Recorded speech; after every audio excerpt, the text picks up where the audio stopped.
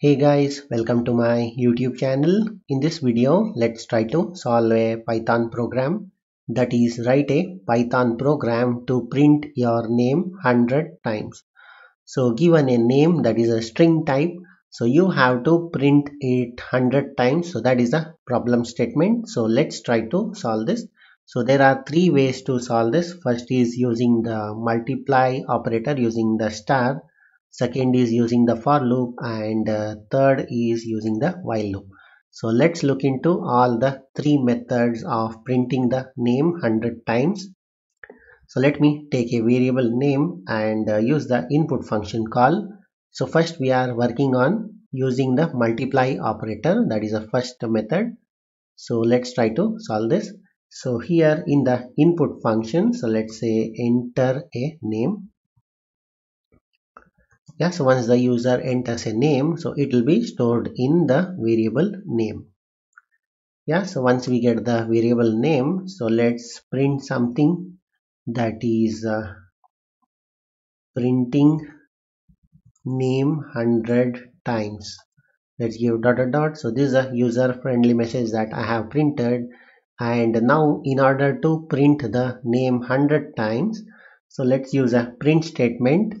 And here, so let's take a variable name and let's add /n to it, that is plus the /n, and here, so let's multiply it with the 100. So let's combine these two, that is name and the /n. Yeah, so this is the first method to print your name 100 times. So let me show you how it works. Executing the program, and let's say something like a string name. So let's give Albert. So you can see the name has been printed 100 times. Let me move it up. Yeah, so this is the first method to print the name 100 times. So let me minimize this. So let me delete this. So this is using the multiply operator, that is star on a string. Now let's look into the for loop. Let me delete this. So we will be using the for loop to print the name 100 times. So let me take a variable name and use the input function call, and here let's ask a user to enter a name. Yeah, so once the user enters a name, so we will be using for loop to iterate from 0 to 100 and print the name. So let's use for loop, and yeah, I don't need the index, so let's give underscore, and I'll be using in range function, and I'll be passing 100 to it. Yeah, so once we use the for loop to iterate from 0 to 100, so let's print it.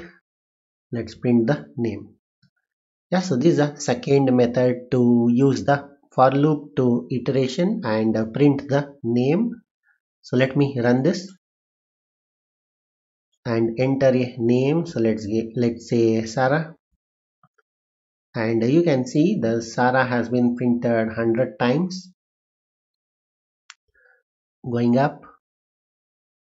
Yeah, so this is 100 times it has printed. And now, so let's use a while loop. So let me delete this, and let me delete this. So let's look into the third method, that is using the while loop. So in case of while loop, so we have to get the index and as well as increment the index. So let's take a variable index and initialize it to 0. And now we have to take while loop, that is while index is less than 100. So what you have to do is just use the iteration, that is print the name and increment the index. Index equals to index plus 1.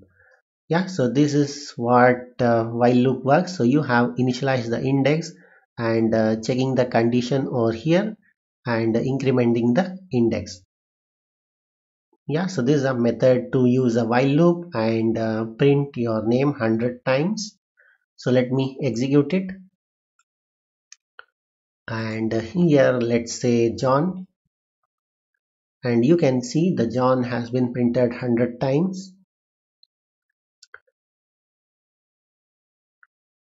Going down. Yeah, so these are three methods to use or you can use the three methods to print your name 100 times. So I'll give all the three method code in the description of this video. So that's it in this video. Hope you liked it. Thank you for watching. Bye.